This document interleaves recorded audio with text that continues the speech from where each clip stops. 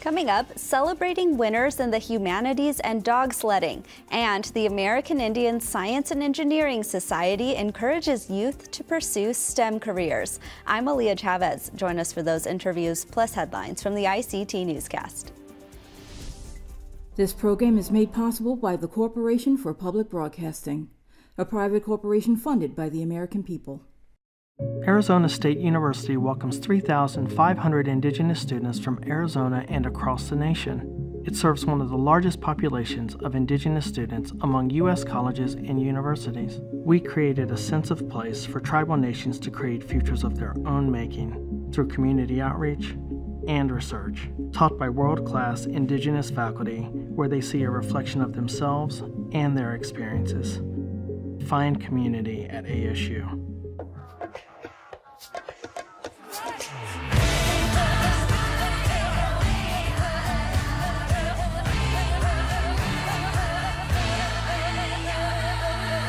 This is the ICT Newscast with Aaliyah Chavez. Amadawa Hopa, thank you for joining us. We start our newscast in San Diego, California, where the Indian Gaming Association's annual trade show and convention wrapped up. This week, casino executives and tribal leaders attended panels and learned about the latest trends in Indian gaming. But there's another snazzy part of the event. ICT's Kundrea Yazi has more. Walking around the Indian Gaming Association's trade show, you see bright lights and the sounds of machines going off. It is a giant area filled with the latest and greatest in things you can find inside a casino. This year, the trade show floor was packed with people who traveled both near and far. From flashy slot machines testing new game chairs, trying food samples, and entering raffles, there was a lot for attendees to do. This year's theme was the innovation of new technologies. International Game Technology, also known as IGT, told us about their newest slot machine design. What we see here is actually the reveal of IGT's Mystery of the Lamp on our beautiful peak curve cabinet, which you can see is being unveiled here in addition. So compelling hardware and compelling game. There is increasing interest around the new technology. IGA is really a great opportunity for an industry leader such as IGT to meet with many different tribal leaders. And of course, we've been in town all week. We were with Chairman Stevens yesterday, and we have many great customers at a party that we threw last night. Now on day one of the show, they're all here clamoring to see these games. And we always know it's successful when they come and specifically ask for it. Tribal casino owners walked around to see how the new technology could benefit their businesses and communities. As a tribal leader, what I see is, of course, Indian gaming, it's always Indian governmental gaming because, the proceeds and the revenues go back to tribal nations, to tribal, nation building or tribal nation rebuilding. It goes back to education, it goes back to infrastructure, healthcare, it goes back to all of those critical needs and issues that our tribal members need, back in our homelands. But also, we're not about the profits for the next quarter. We look long term. I think that's what we pride ourselves on. Indian gaming, across Indian country. We're looking at, the long term sustainability and strengthening our economies.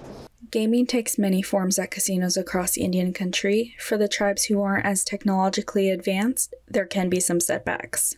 Tribal casinos have a blind spot, and it's around non-carded players. So if someone has a card and they're using the card, there's all kinds of information they have.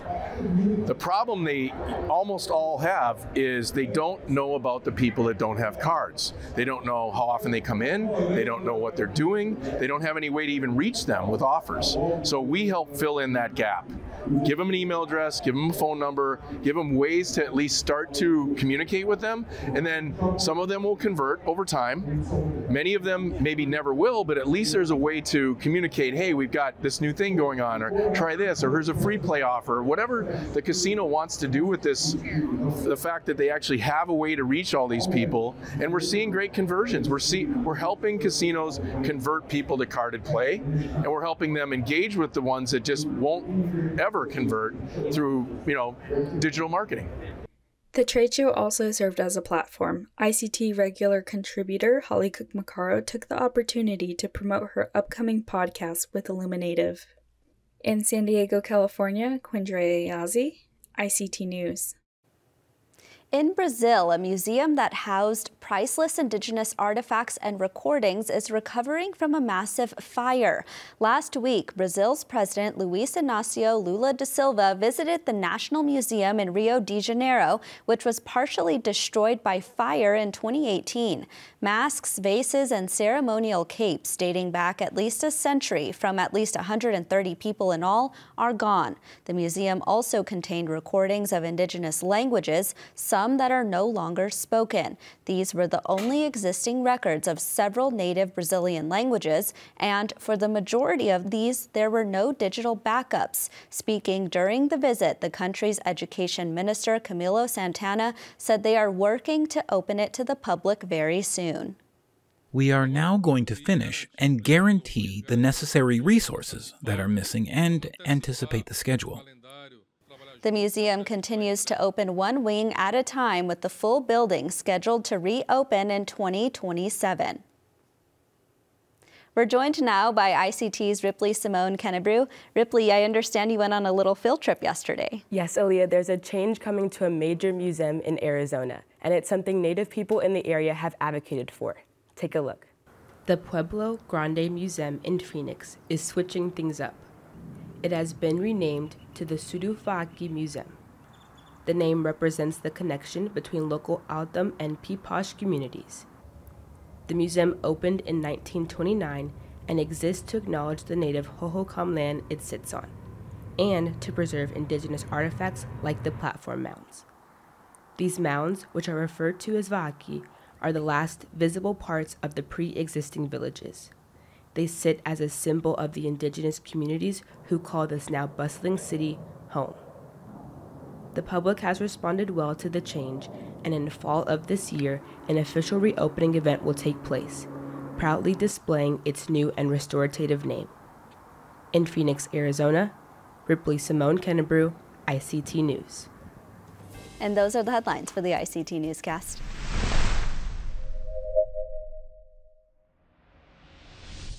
For dedicating her life to strengthening and developing Native American education, Henrietta Mann received the National Humanities Medal from President Joe Biden. Her pioneering efforts led programs and institutions across the country to develop Native American history and culture studies, honoring the ancestors that came before and benefiting generations that follow. Earlier this week, I asked her about the White House event.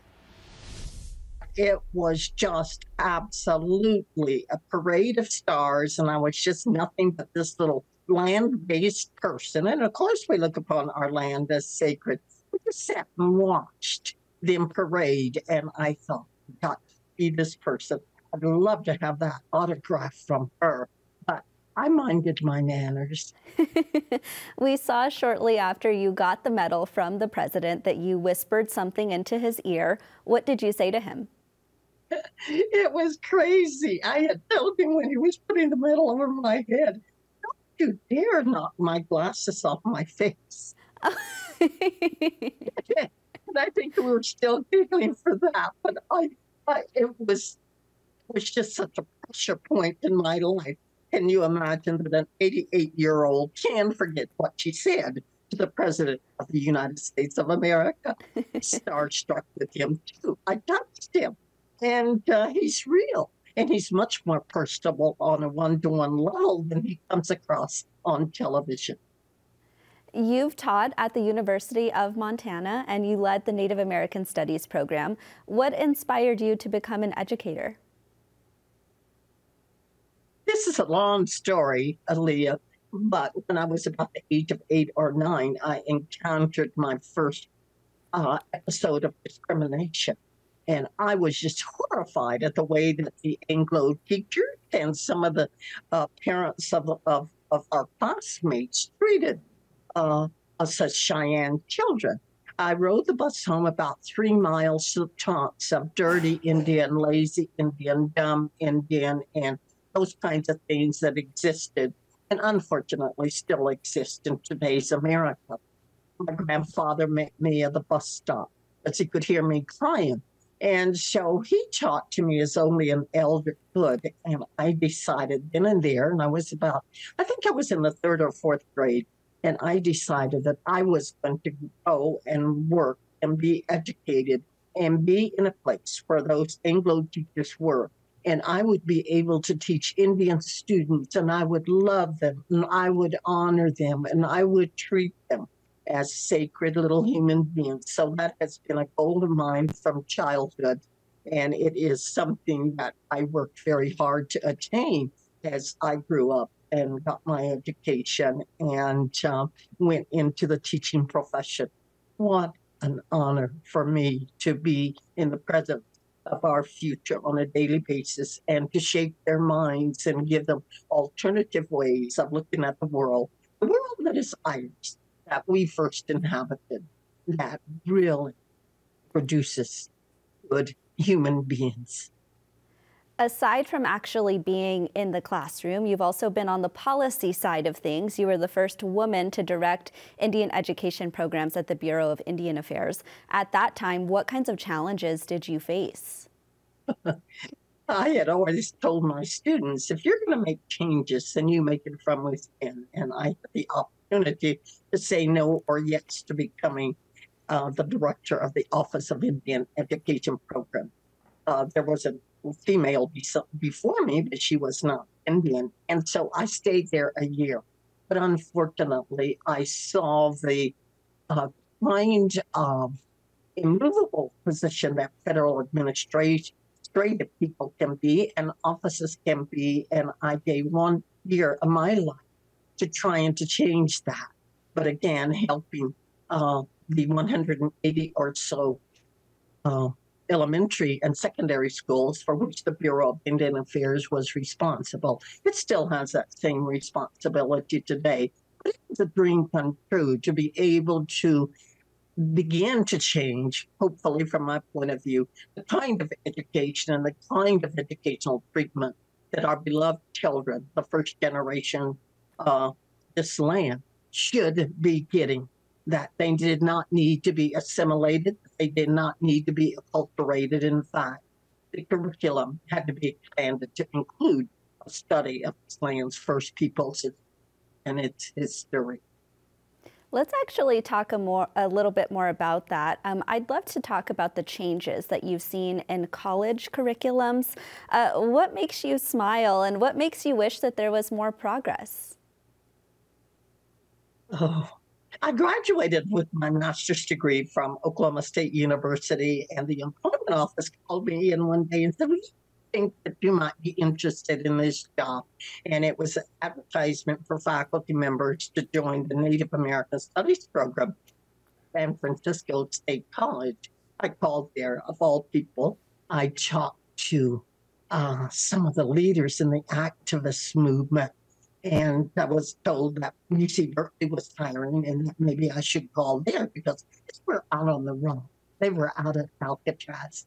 And so I did call Berkeley, talked to the people there, was interviewed, and eventually was offered a job. And I went to the San Francisco Bay Area in 1970 and walked in such a wonderful place. However, when I walked into my classroom, the Indian students were not there. I went back and inquired, which is why I decided to teach in American Indian Studies. Where are the Indian students? Well, they were out on the rock. They were out on Alcatraz. They were wanting to have that piece of land returned to Indigenous peoples. They wanted to build an all-Indian University of the Plains, and they wanted ships that entered San Francisco Bay to see Indian land first. And so they began, the occupiers began coming back to school, enrolled in classes, and it was really in the heyday of activism. And Native American Studies was one of 4 programs in the Department of Ethnic Studies. And for the first time in our lives, at least in the higher education level, we could teach about who we are, how we view the world, what our history has been with its sadness and its happiness. We could teach the kinds of wisdom and knowledge handed down through the generations, we could reinforce our identities, as I hope that the students did, and I think they did, as this land's first and beloved peoples. It was an experience and maybe an experiment initially to begin to institute the study of this nation's first peoples in the academic curriculum of institutions of higher education. It was a joy, it was a huge responsibility, and it's one that I traveled and worked in for some 4 decades. That was Professor Henrietta Mann. Well, mushing is in his blood. Ryan Redington won the Iditarod this year. His grandfather co-founded the race in 1973, but Ryan is the first in his family to win. I interviewed him earlier this month. Ryan, it's great to have you on. Welcome. Thank you. So you're now the Iditarod champion. Congratulations to you. What has the last week been like for you? Yeah, it's been very, very amazing. We had a tremendous race coming into Nome. Like you said, we had a really good battle with Richie Deal and Pete Kaiser, and both Alaska Native mushers, and the last few days racing in Eskimo country, and all the beautiful scenery, and all the people along the way, and the large amount of people in Nome, and the celebrations afterwards. It's been a dream of mine to finally came true. Your grandfather helped found this race, and he's known actually as the father of the Iditarod. What do you think he would say if he was still here to see you win the event? I think he'd say, very good. I'm very proud of you, Ryan. Yeah. First place gets a 90-pound bronze statue of my grandpa, and that's always been my dream, is to take home that trophy. And I'm really excited to bring home that trophy to the family and to my town of Kinnick here. As I mentioned earlier, all of the podiums there were all Alaska Native finishers. Tell us what that was like to sort of share that moment with other Indigenous people. It's very special, and it's like I said, Richie and Pete are great competitors, great sportsmanship, and we're all very proud to be Alaska Native mushers and to represent us well in the Iditarod, and the Native communities that we pass through along the way. We're so supportive and so happy and so proud, and I'm proud to be Eskimo, and very, very excited for the Native communities. I actually would like to talk more about the journey that you had, because you quite literally traveled across the state of Alaska. Tell us more about those Alaska Native communities that you passed, and maybe how you were kind of mentally keeping a good mind throughout the race. Yeah, when we arrive at the villages along the way, the Native communities, every person from the entire village will come out and cheer on the dogs and the mushers, and they were so excited, and it felt different this year with us three leading the race, and it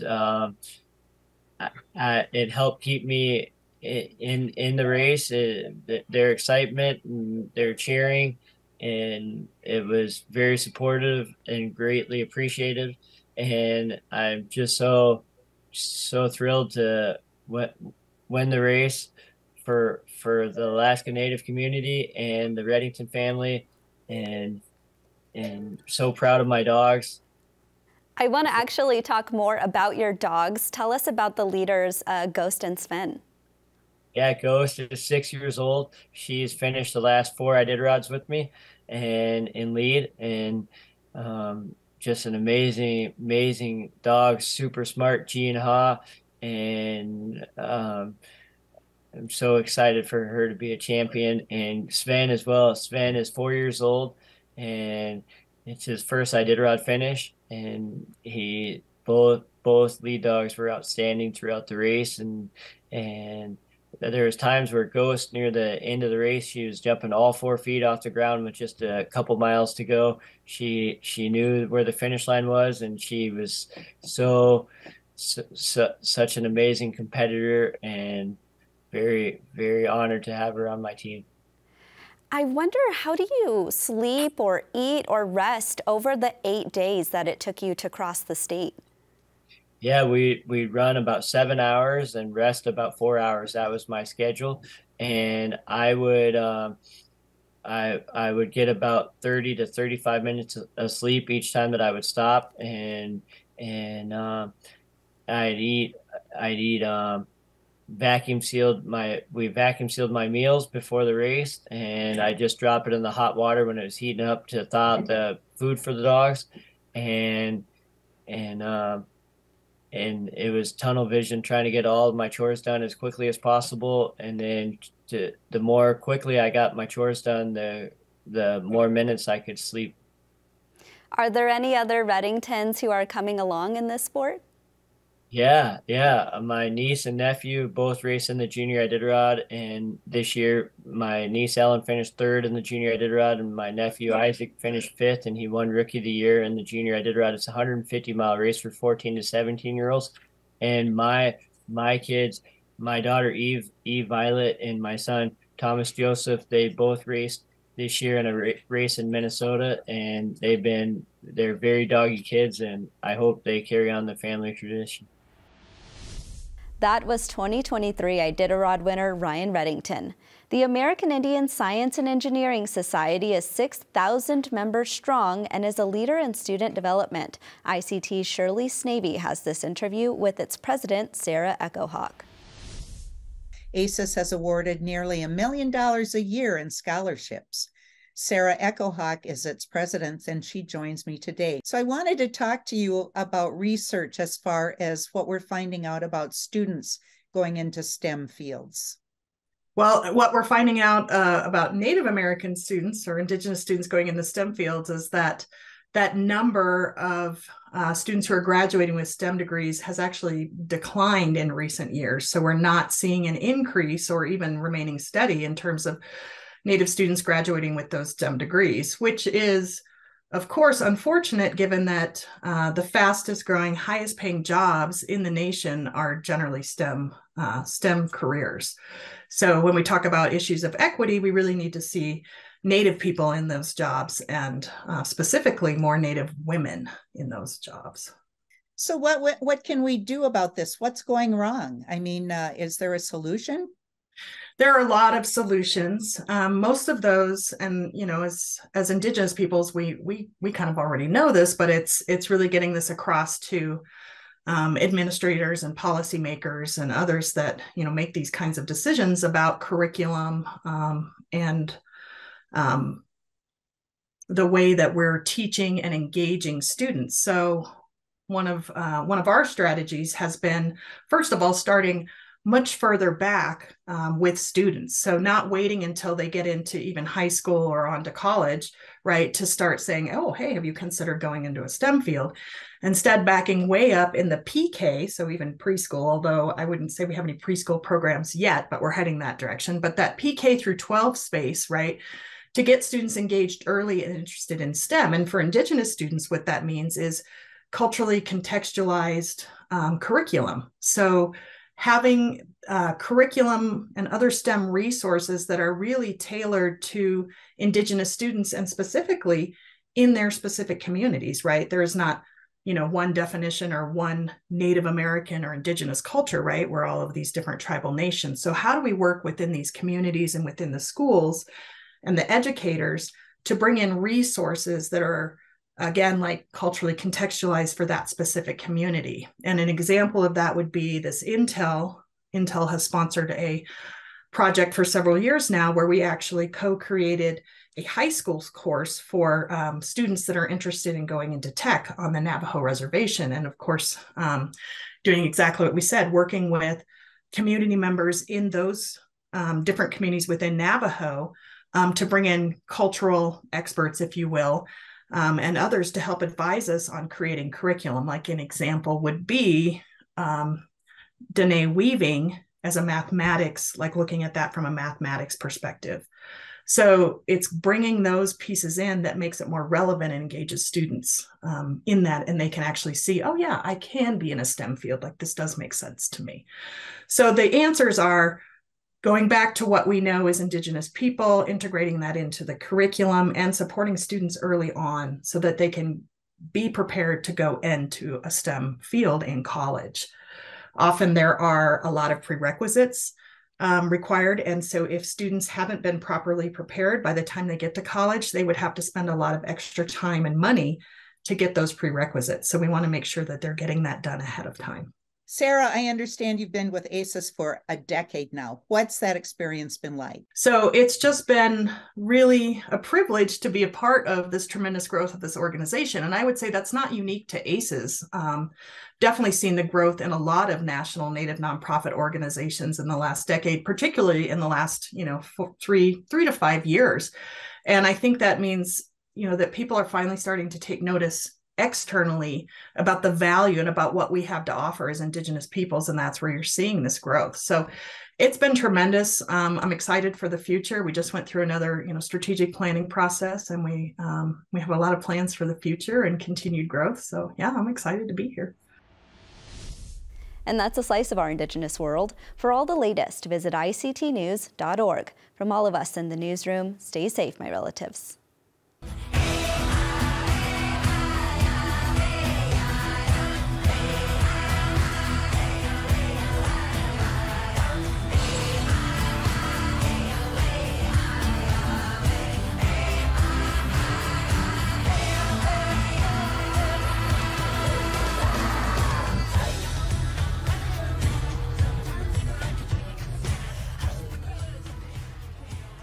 This program is made possible by the Corporation for Public Broadcasting, a private corporation funded by the American people.